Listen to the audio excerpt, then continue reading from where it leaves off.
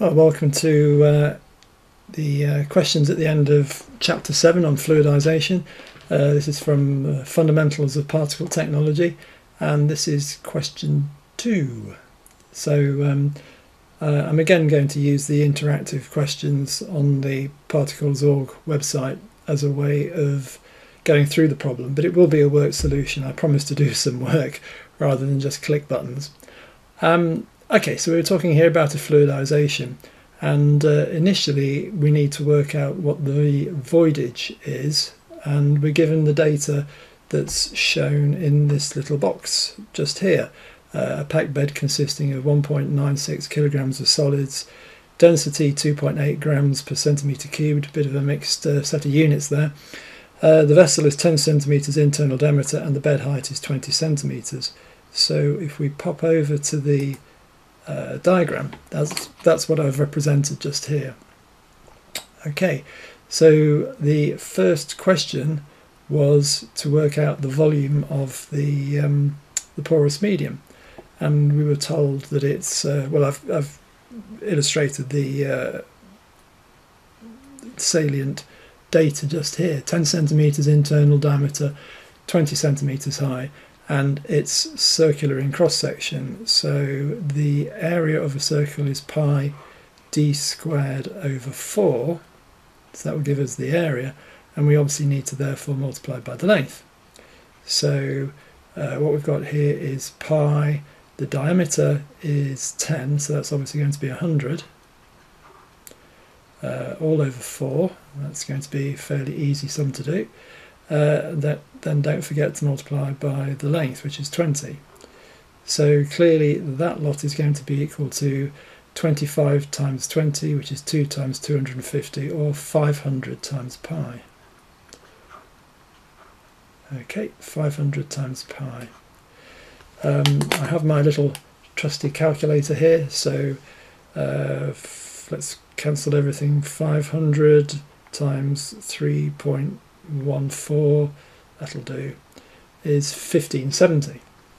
So we know that the answer is 1570 centimeters cubed. Okay, let's just check that. Ready to answer. Correct. Good news. Right, okay, so ready to move on? Yep. Now we need to work out what the volume of solids present in the process is. Okay, so if we go back to our drawing board just here, the data for that is what we have over here.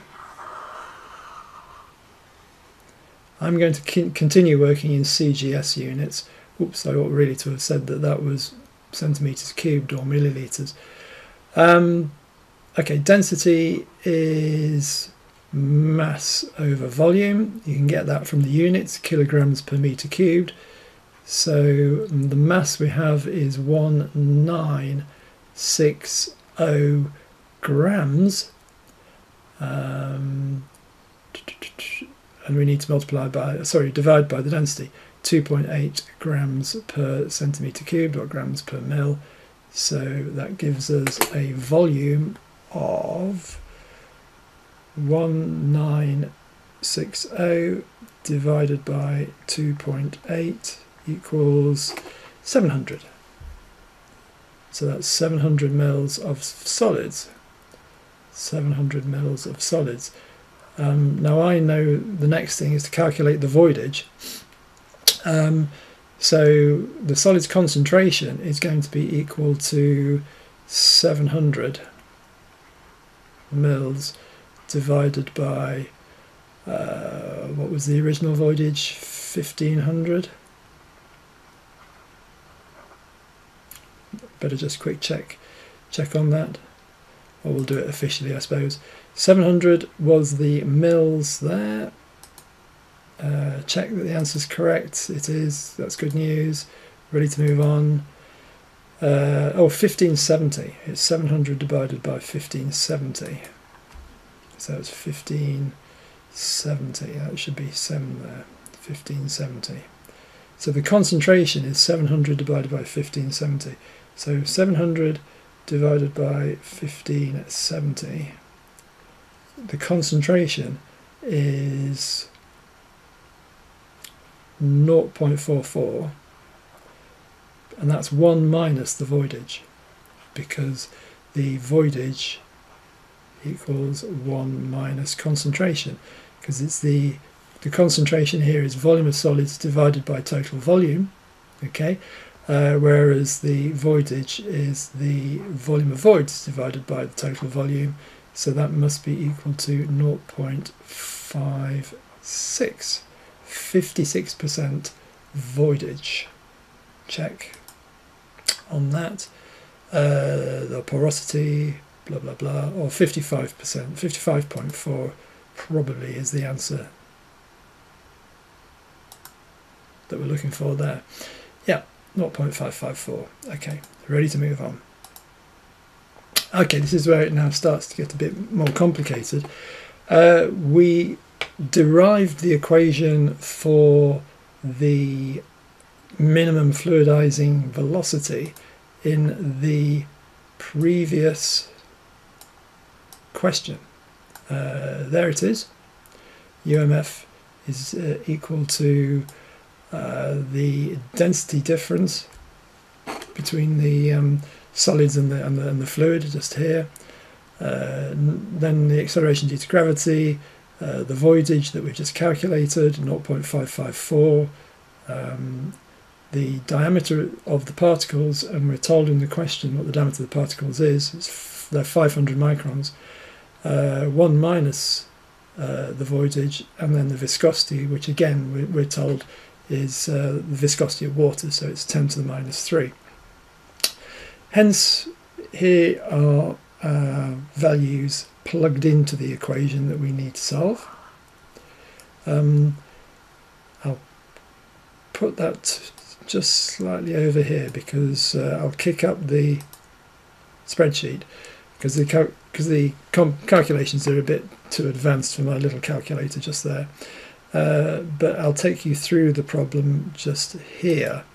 So I've put the data in just here for the voidage, the density difference, the particle diameter, and the viscosity.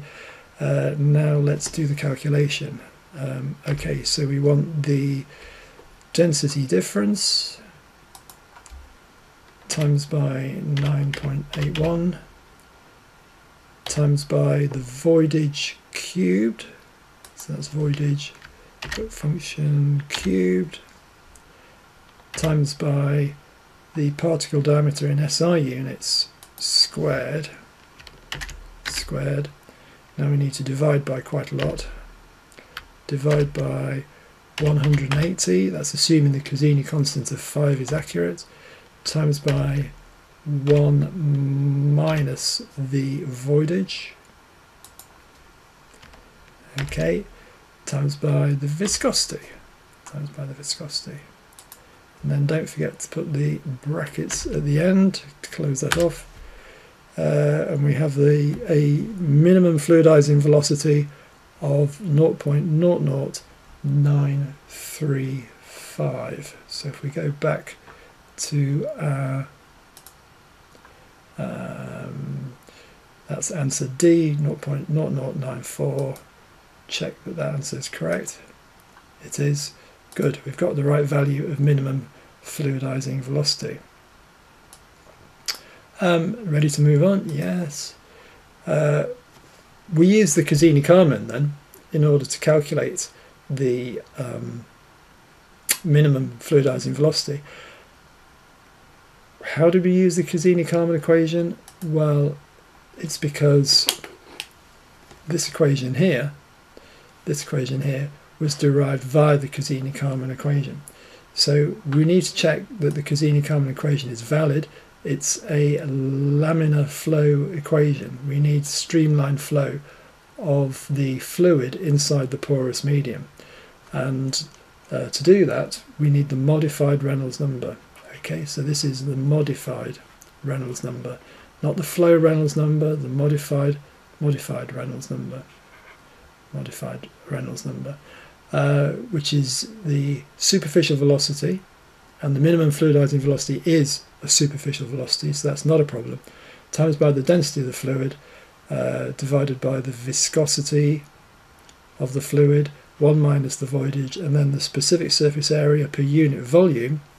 And we're going to use the substitution that SV equals 6 over x. That's assuming spherical particles. If we do that, we have this equation here, which I've populated with the numbers there, and I've actually pre-programmed that to save time on the spreadsheet. The particle Reynolds number comes out at 1.75. Okay, so that gives us a value of about 1.75. So is that demonstrating relatively low turbulence? Because a Reynolds number is always the ratio of inertial and viscous forces. So we need to know what the threshold is for significant turbulence.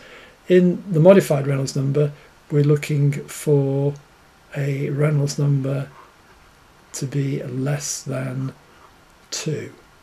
So long as the modified Reynolds number is less than 2, then we have insufficient turbulence to worry about it. We can use a streamline or laminar flow equation, and that's okay. So we're okay there. We can use the Cassini-Kármán equation to answer this problem. Was it valid? Yes, it was valid. Just check that. Yep, we got that right. Ready to move on? Excellent. The last part is to calculate the Froude number. We need to know whether we've got nice particulate fluidization. That's the straightforward type. It's a liquid system, so undoubtedly, actually, it will be particulate. Do we have bubbles taking place in the fluidization, or do we have slugging taking place in the fluidization, which again is a kind of bubbling, but it's bubbling en masse where slugs of gas go through. And you notice I've slipped up there and said gas, because liquid systems tend to give you particulates, so that's almost a given that this will be a particulate. Particulate is where the particles behave in a uniform way. They nicely expand and contract according to what the flow rate is. There's the equation reproduced. The Froude number is the minimum fluidizing velocity squared divided by g times by x. And this is entirely empirical. We're looking for as low a Froude number as possible, and the Froude number we've got here is very low. The threshold for bubbling, significantly above that. There's great arguments as to what the threshold is. 1 is a rough speaking value, and that obviously is an awful long way below 1, 0.018 to round, with rounding.